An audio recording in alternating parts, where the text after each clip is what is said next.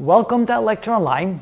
Now let's move on to converting fractions to percentages. Well, that's sometimes a little bit more difficult, and therefore we've divided it into three different types. The first type of fraction is relatively easy. If we have a fraction where the denominator is equal to 100, it is super easy. If we have a fraction that can be easily converted to 100, if we have a fraction where the denominator can be easily converted to 100, then that's relatively easy as well.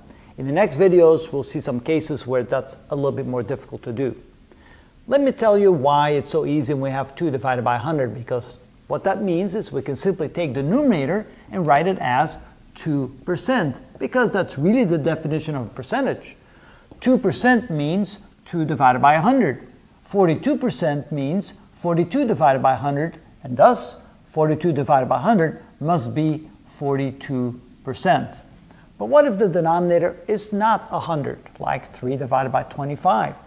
Well, I can see that 25 fits easily into 100 4 times, which means if I multiply the denominator times 4 and the numerator times 4, I now have a fraction that has 100 in the denominator. What I do then is I take 3 over 25. I'm going to multiply the denominator by 4. And of course, I must do the same to the numerator.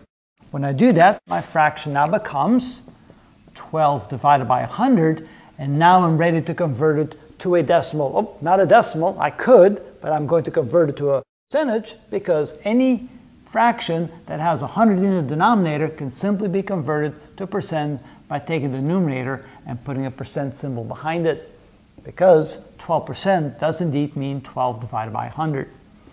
Same here.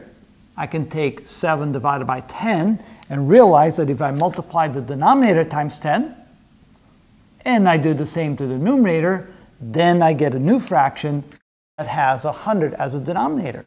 This becomes 70 divided by 100, which means that this is 70%. Here again, same example.